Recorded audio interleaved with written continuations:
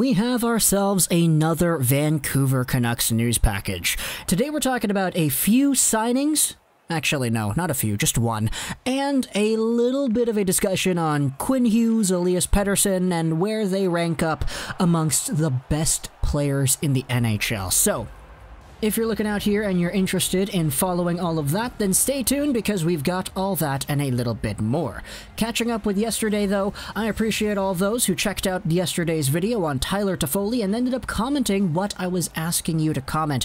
Kalamazoo, World War II. You all spammed the comments with that. You got a little bit of confusion going out there, which I think it's very cool to see. But again, we're going to have another one of these at the end of this video, so if you want to pay attention and check it out till the very end, then go ahead and do that. But the biggest piece of news of actual Vancouver Canucks related stuff happened yesterday. We had ourselves a signing. It's Tyler Graovac, who re-signed a one-year $700,000 contract with the Vancouver Canucks. Now, Tyler Graovac is indeed a guy whom we've spoken about before. We kind of made a few jokes here and there as to how he was one of the last remaining Tylers on the team, because at one point in time we had ourselves Tyler Mott, Tyler Myers, Tyler Madden, and then Tyler Graovac, and then we traded Tyler Madden for Tyler Toffoli, keeping the total Tyler count on the team at 4 with the Graovacs, the Myers, the Motts, and the Toffolis, but Toffoli ended up leaving, so now we're back down to 2 because Graovac didn't have a contract, and then the Canucks re-signed Graovac, so now he's back, so we're back up to 3 total Tylers on the team. However, for Tyler Graovac, he's a guy who is on the older side of things. He's 27 years old, born in 1993, 6'5", 205-pound center, who played with the Vancouver Canucks starting off the 2019-20 season.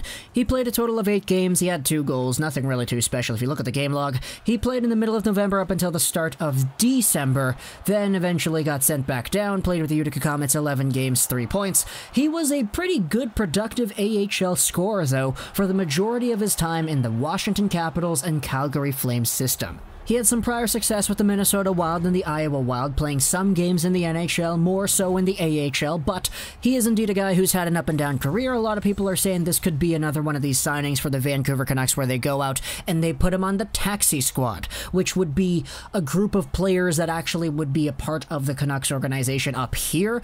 They would be used for the purpose of being call-ups if guys got injured, because Utica is in America, and the travel restrictions right now crossing the border certainly are quite prevalent. So having guys down there in Utica playing for the Comets would actually be kind of frustrating and overall complicated if, let's say, a Vancouver Canuck gets injured and they need to make a call-up or something. So that's what the taxi squad is used for. Speculation has arisen as to whether or not Graovac could be a part of that taxi squad, but regardless, he still is a brand new Vancouver Canucks signee who is indeed coming back.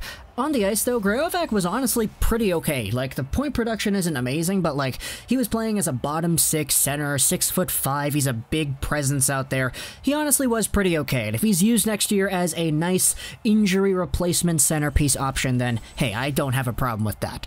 Interesting notes, though, if you remember, Graovac did score 2 goals with the Canucks, and they were both on the power play.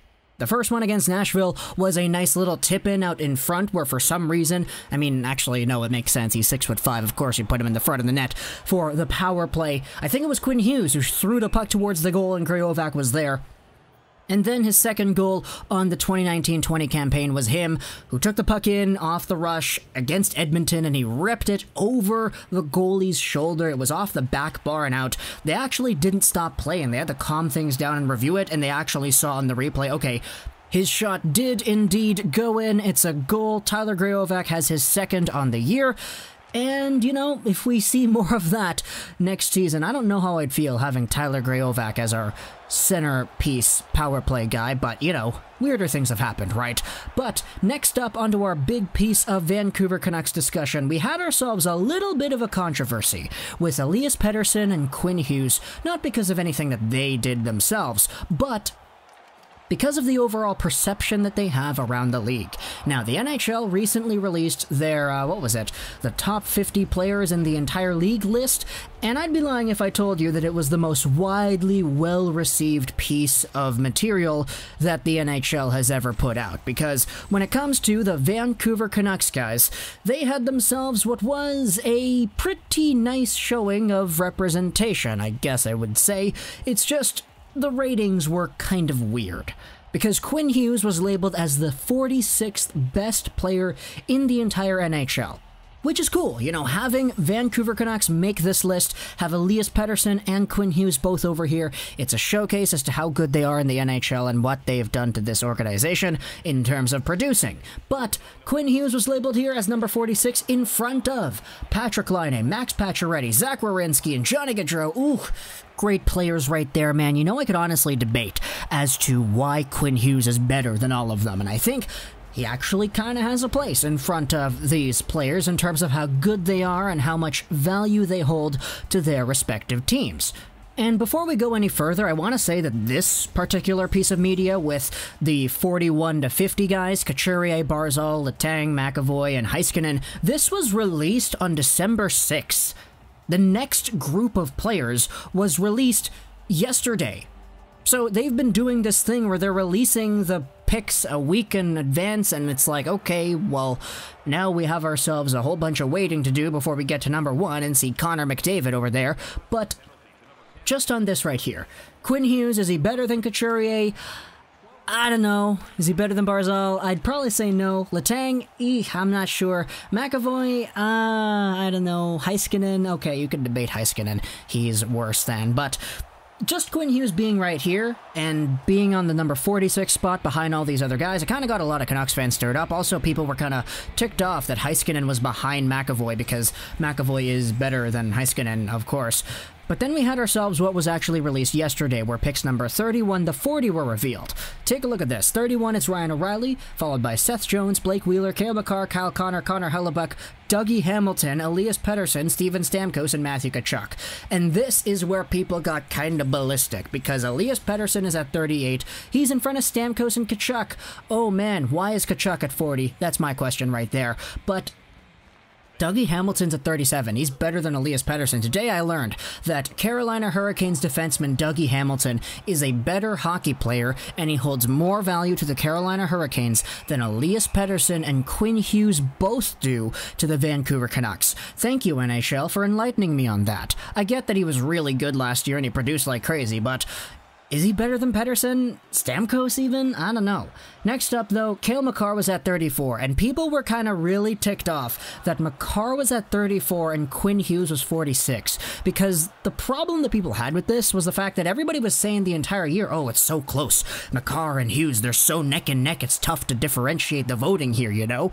But when the caller was announced, we saw the voting actually had Cale Makar leading over Quinn Hughes by a huge margin, despite the sentiment from the media being that Makar and Hughes were so close together. Now, I have a sentiment for this that I want to address here, but I believe that that was the case because even though a lot of the voters had themselves a big, difficult decision to make when it came to Makar versus Hughes, the fact is so many of them had the same conclusion, where it was like, okay, Makar was the better rookie, so I'll vote Makar, but it was really close.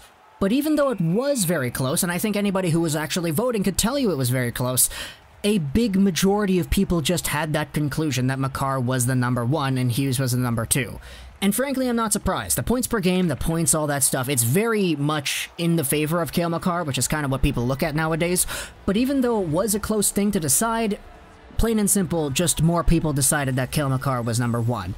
But the fact is, even though they were so close, and I admit that right here, their values, their overall skill sets, it's very close. I don't know how Cale Makar's 34 over here, but Quinn Hughes is 46. Call me a biased Canucks fan, but if you're saying that Hughes is just right neck and neck with Makar, how in the heck is Hughes all the way back down there at 46? Obviously, I don't want to get super, you know, pissy about one NHL list, of course, but like, come on, man. You have yourselves some very good defensemen over here as well. Seth Jones, Cale Makar, Dougie Hamilton, and then even on the next list, you know, you have Heiskanen and Hughes. How's Heiskanen all the way back here behind all these guys too? You saw this guy in the postseason. He's amazing. So, I don't know. NHL's coming back out here with some weird lists. We'll kind of follow things up as they go along. We saw Kevin Hayes as one of the guys who was better than Matthews and Pettersson and all them in a previous NHL list, so we'll cover this as it goes on. But talk to me in the comments about the Tyler Graovac signing, Elias Pettersson and Quinn Hughes, and how exactly they're being represented here on this list. Comment down below if you've made it to the end of this video, 67 Wolverines, and I say that because Tyler Graovac was on the Ottawa 67s for his OHL career, and Quinn Hughes played for the Michigan Wolverines in the NCAA. So that's our keyword in the comment section below. If you've made it to the end of the video, let me know by saying 67 Wolverines, but I hope you enjoyed this content over here. Social Trolls 99, and bye.